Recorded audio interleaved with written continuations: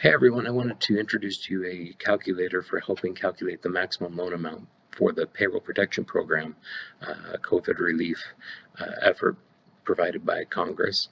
That will be launching today, and bankers should be able to start taking applications sometime today for this. And this is intended to provide relief to you as a business owner to help you pay your payroll for the next two and a half months. So what they're asking for is they want to know what your average payroll was for monthly payroll was for 2019, and this then they will go ahead and give you 2.5 times that amount to spend on things. 75% of that loan is supposed to go to payroll, and you can use the other 25% for rent, mortgage interest, and utilities. So let's go ahead and figure out how to use the tool so we can come up with the amount that goes on the application for the SBA.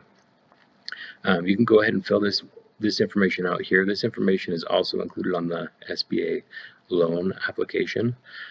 So if you want to skip it, you can, and just put that directly onto the application. The inputs here, we're going to figure out if your company qualifies by being under 500 employees.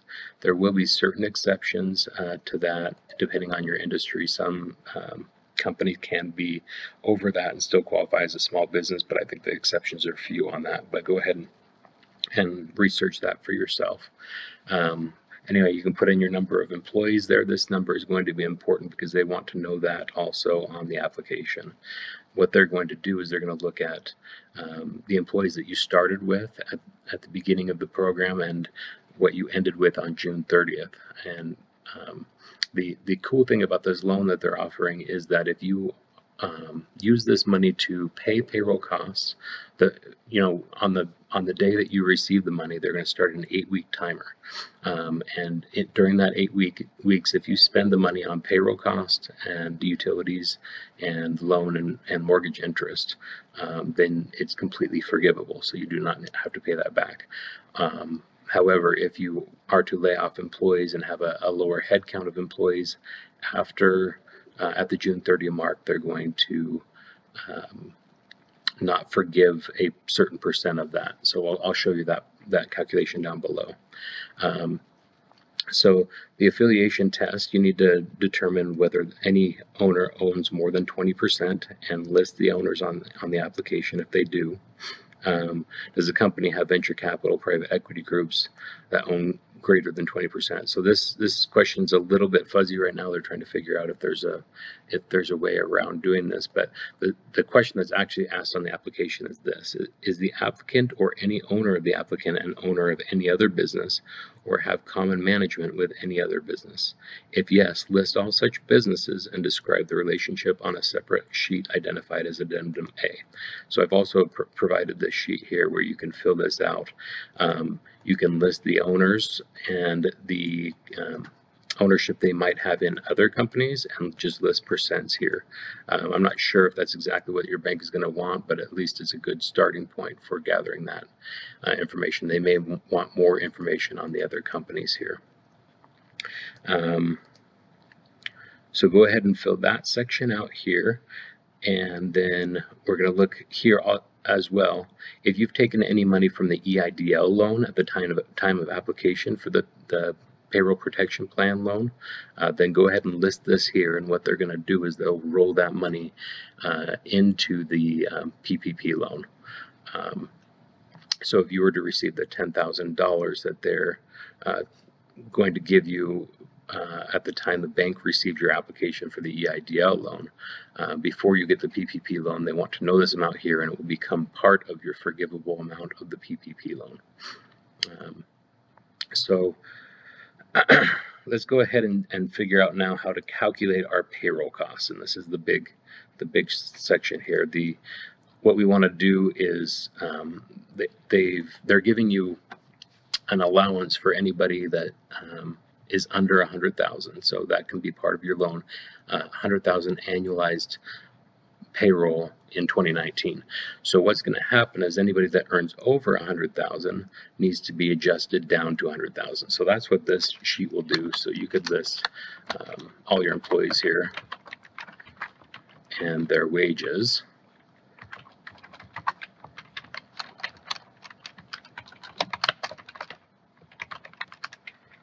So you can see that it takes them down to 100,000, and then if you do one under, it's going to just give them that amount. So go ahead and fill that out. When you're done, let me scroll all the way to the bottom here. When you're done, this amount should tie to your line 3 of your 940. There's an exception. If you look at your 941s,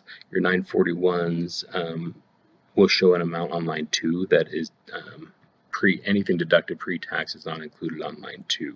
So if you're looking at your 4 941s, make sure to add back anything that was deducted pre-tax, like 401k. And then this amount over here is calculating what it is at the 100,000 cap. And so this is the amount they're actually looking for. So go ahead and fill that out for your employees so that it reduces anybody down that earns over, it's a little high, 100,000 to 100,000. So the things to take note here, what payroll costs include: salary, wage, commission, similar compensation, cash tips, payment for vacation, sick leave, allowance for dismissal or separation, and then any state or local tax assessed on compensation of employees. Now, what it doesn't include is any taxes imposed for chapters 21, the payroll taxes 22, railroad 24, income taxes withheld on wages.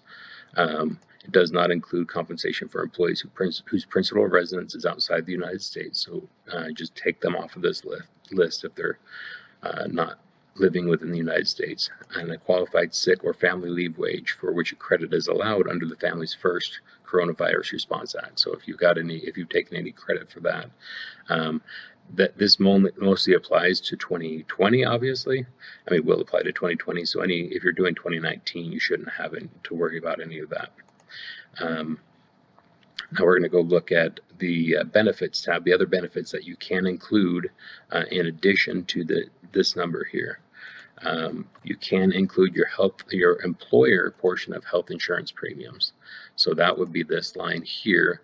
You can go ahead, if you have a stack of health insurance bills and you know what the bill amounts are and you know what the employees paid, you can reduce this with a negative number to come up with a net amount that the employer paid for health insurance, the employer 401k match, and then other employer related items, which can include the state or local tax assessed on the compensation of employees. For example, SUTA, state unemployment, can also be included here. All of these things I'm going to just put in some numbers here so we have something to look at on the other page. So let's say we've got a 50,000, and then this is just for the year. 50,000 and 20,000 was paid by employees, so 30,000 was paid by the employer.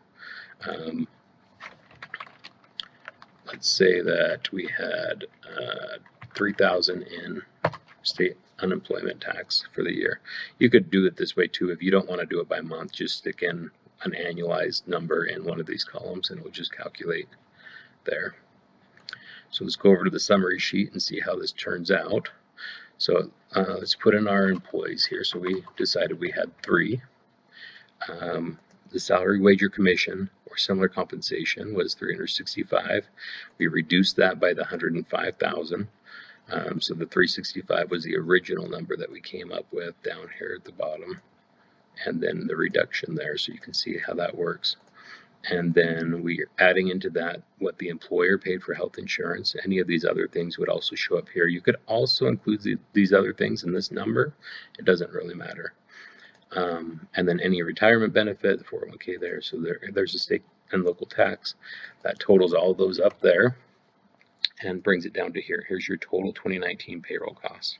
We're going to divide that by 12 to come up with our average monthly. We're going to multiply that by 2.5 to come up with our maximum loan amount on that. These numbers here, so this number here and this number here would go on your application for the SBA.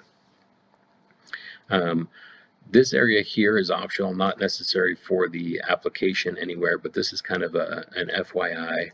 How am I going to spend the money, the loan money, to see how, and this will show me how much will be forgiven of that.